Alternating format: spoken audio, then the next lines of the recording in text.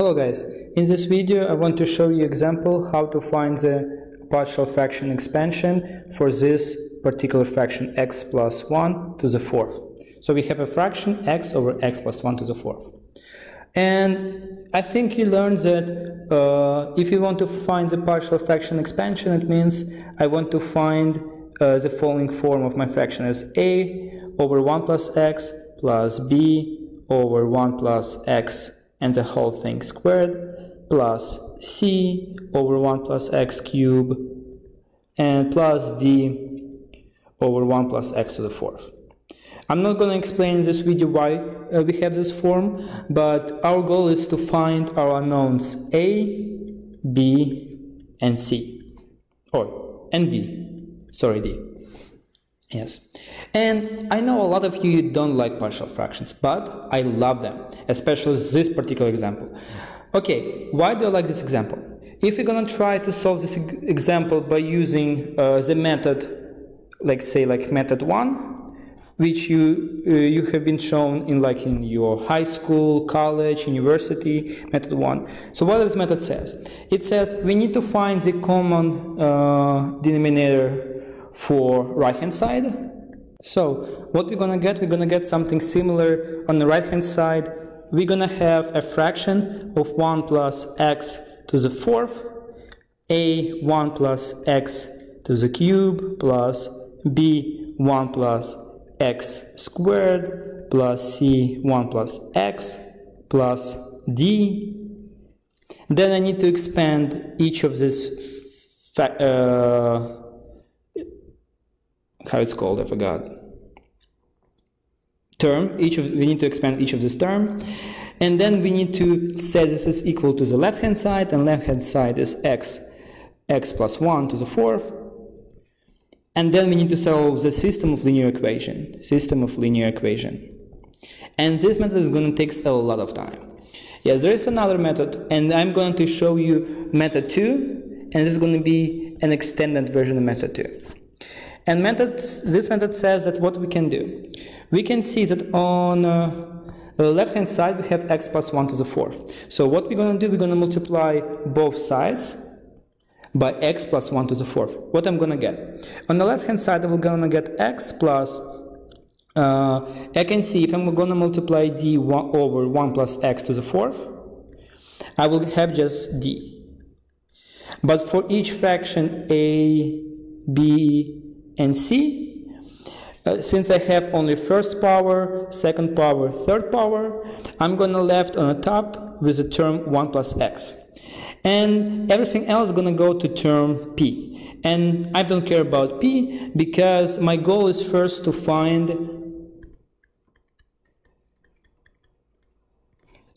d. And here what I'm going to do, we can take a look that if I will set x to be equal to -1, then this term is going to be equals to 0. So what I'm going to get? I'm going to get that d equals to -1. And we found our d. Okay. And then what we want to do? We still have our coefficients a, b, and c. But what I'm going to do with this example, in this case, I know that I have my left-hand side, and my left-hand side is x over x plus 1 to the fourth. But on the right-hand side, I know that my d is already equals to -1. So let's move this fraction to the left-hand side and see what I'm going to get. I'm going to get plus 1 over 1 plus x to the fourth equals, and they have the same denominator, so we'll have x plus 1 over x plus 1 to the fourth. And I can see that x plus 1 got cancelled, so we'll have just 1 x plus 1 to the third. But wait a minute, what do I have on the right-hand side? On the right-hand side I have a 1 plus x plus b 1 plus x squared plus c 1 plus x cubed. And what I just did, I simplified my original partial fractions to his son, I don't know how it's called, to the smaller partial fractions when we have just third power. And then we can perceive the same way.